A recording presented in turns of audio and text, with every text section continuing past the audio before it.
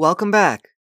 In this video, we're going to take a second, closer look at the event loop. This is one of the most important parts of the Node runtime. Why is it so important? The event loop is responsible for handling all those callback functions in your Node programs. Those callback functions which allow Node to execute code asynchronously. It's this event loop that allows your Node program to do multiple things all at once, even though JavaScript is a single-threaded language. So how exactly does the event loop work? What does it look like? When you start executing some program using the Node runtime, a piece of code starts running. This piece of code is a loop inside of libuv. That loop is called the event loop. You guessed it. This event loop, like every event loop, is a piece of code that looks something like this. We have a while loop that runs as long as some condition is true. For the event loop, it checks if the Node process should exit, and if the process shouldn't exit, so say some flag should exit is false, our event loop calls a function to process events that have been sent to the event loop. Something like process events. So our loop checks if your code is done executing and the Node process should exit, and if not, it processes all the events, all the callback functions that are called by your Node program. If there's no events, the function here waits until there is one. It waits until your program triggers one of those callback functions, at which point it will execute that function, passing off any hard work to the operating system or to that thread pool. When it's done processing all the events that it currently has, it'll start all over again. That's it. This loop runs while Node is running and processes all the events happening in your Node programs. Now, the code you see here isn't exactly the event loop code that Node uses. The actual loop lives in libuv and is implemented in the C programming language, not in JavaScript. But it follows the same logic that we see here, processing all your asynchronous callbacks until Node is ready to exit, when there's no more code for Node to run. Alright, now that we're aware what an event loop looks like, there's only one piece that's missing. How does the event loop process events? What does Node's process events function do? And what kinds of events does it actually handle? Let's find out in the next video. I'll see you soon. Welcome back. We now know that the event loop is a piece of code in libuv that processes asynchronous events. It handles our asynchronous code, going through any relevant asynchronous callback functions in a loop. Node automatically enters this loop when it starts executing your code, and it exits automatically when there are no more functions to perform. So what exactly happens when the event loop processes events? When Node executes an asynchronous function, say set timeout or our file system function to read a file on our machine, that operation is sent off to be executed in the background. As we've learned, this operation is executed in our operating system or on the thread pool. When that operation finishes and the result is ready, Node places any callback functions that it needs to run for that operation onto a queue. Say our asynchronous operation was this set timeout that waits for 1 second before attempting to call a callback that we're going to call callback1. What happens is that when this timer expires, when 1 second has passed, our callback is added to this queue to be executed as soon as possible. This is true for any callback that you've set to be run when some asynchronous operation completes. These callbacks are put on something called a callback queue.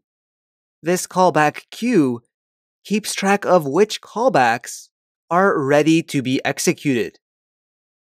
Any new callback functions are pushed onto the queue in this order.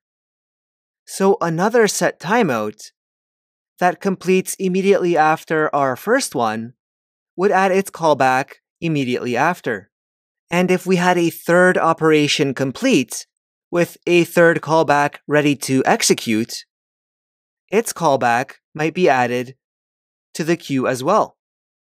So new callbacks are added in this direction from the bottom, and they're removed from the queue. They're executed from the top in this order, with callback 1 being executed before callback 2. This is what's known as a first in, first out queue. The first function to be put in, callback 1, is the first to be executed, because it was the first one to be pushed into that queue.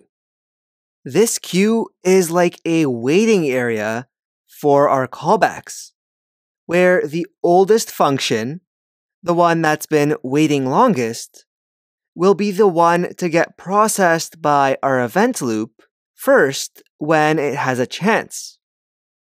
We use this queue system so that all your callback functions get a fair chance to be executed in a reasonable amount of time without interrupting each other.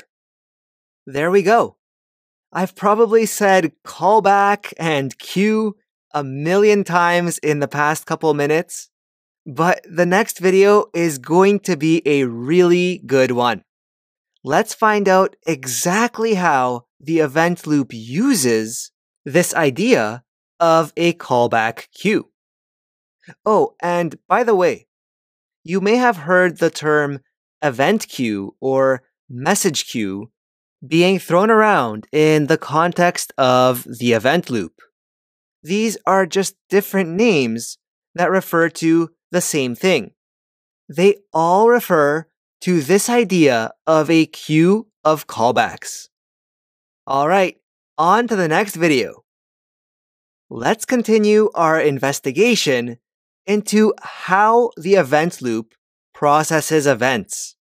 We've learned that when you pass a callback into a function, like setTimeout, when that timer completes, the callback gets put on something called a callback queue, or event queue, to be executed at a later time.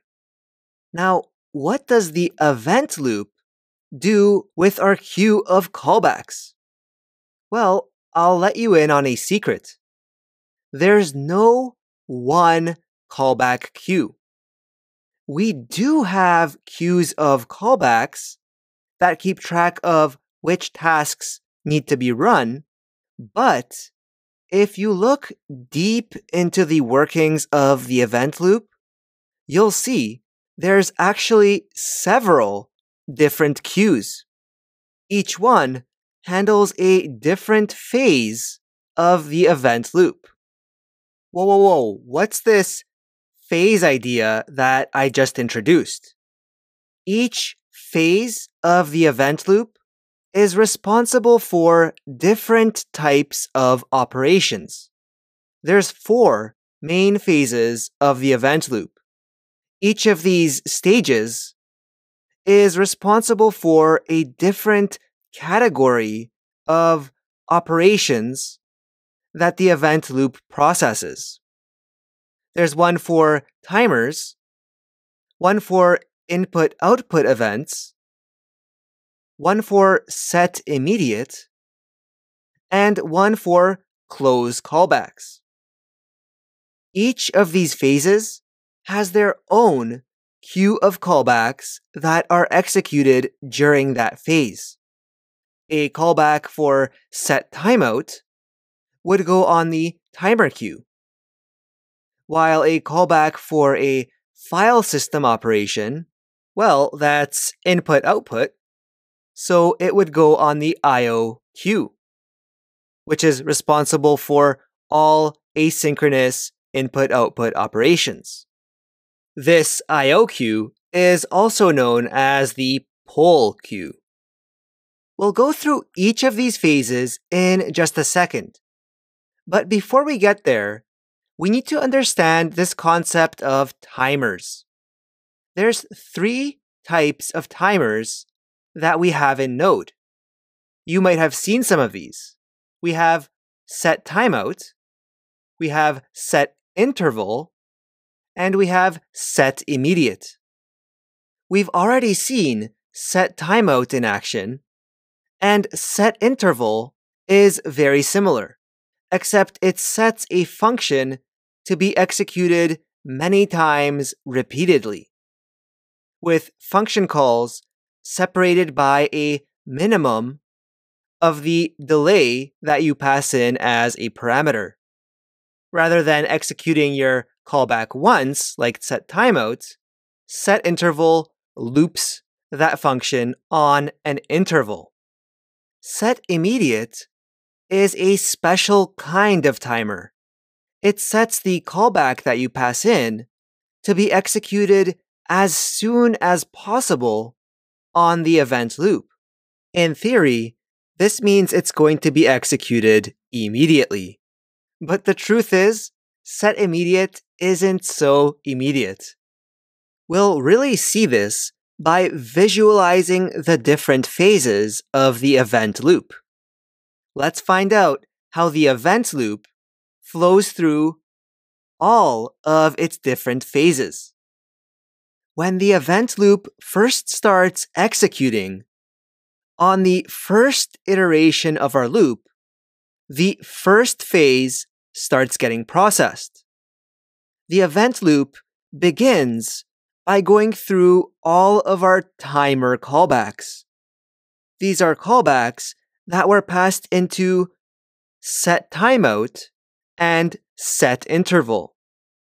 The event loop goes through the timer's callback queue and checks if there's any functions for it to execute. Functions for timers that have completed. Once it's processed all of the functions in the timers phase, it moves on to the next phase.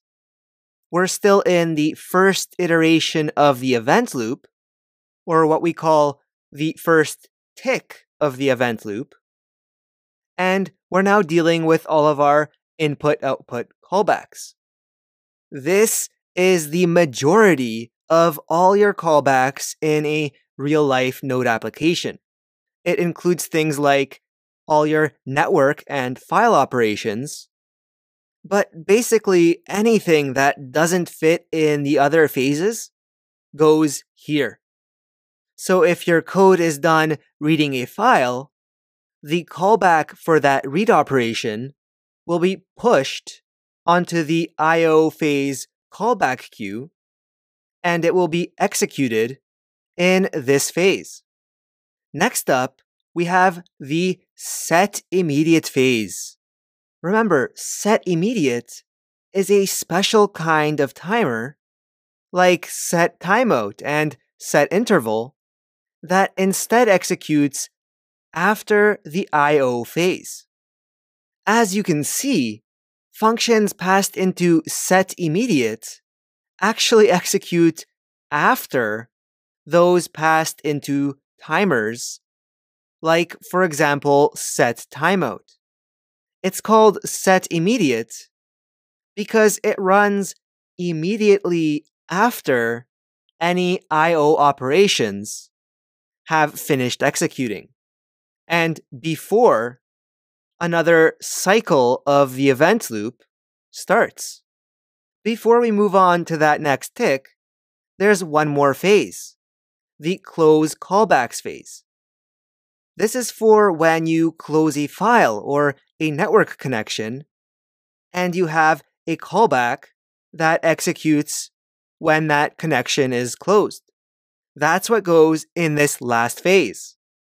When all of the close callbacks have been processed, the event loop cycle begins again. And it goes through this list of different functions that it needs to execute. So it first checks the timers, asking, are there any timer callback functions to execute? If yes, it runs them. And when it's done, it asks the I/O callback queue, are there any functions for me to execute? Does the callback queue for this phase have something for me to process?